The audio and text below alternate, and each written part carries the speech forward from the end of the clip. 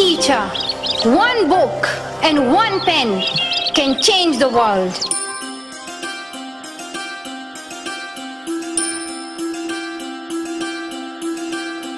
Education is one of the blessings of life and one of its necessities. But things did not remain the same. Women were flogged. People were killed. And our beautiful dreams turned into nightmares. Education went from being a right to being a crime. When my world suddenly changed, my priorities changed too. I had two options. One was to remain silent and wait to be killed. And the second was to speak up and then be killed. I chose the second one. The terrorists tried to stop us, but neither their ideas nor their bullets could win. We survived, and since that day, our voices have grown louder and louder. Why is it that countries which we call strong are so powerful in creating wars, but are so weak in bringing peace? Why is it that giving guns is so easy, but giving books is so hard?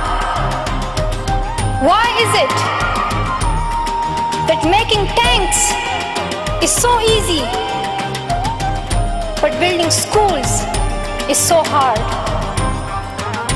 We are living in the modern age, and we believe that nothing is impossible. And today, I'm very happy that we are together fighting for an important cause. This award is not just for me. It is for those forgotten children who want education.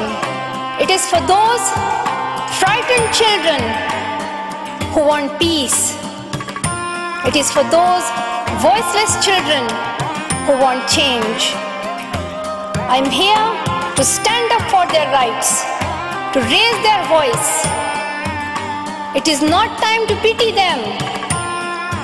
It is time to take action, so it becomes the last time that we see a child deprived of education. Not just the politicians and the world leaders. We all need to contribute.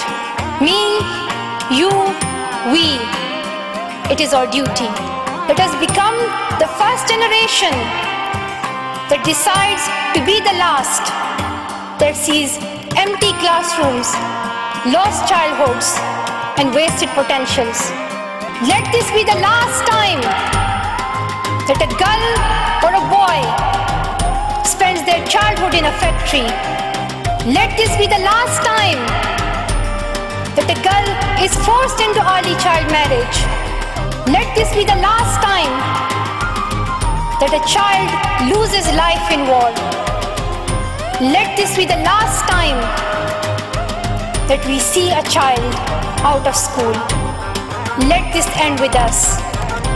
Let's begin this ending together, today, right here, right now.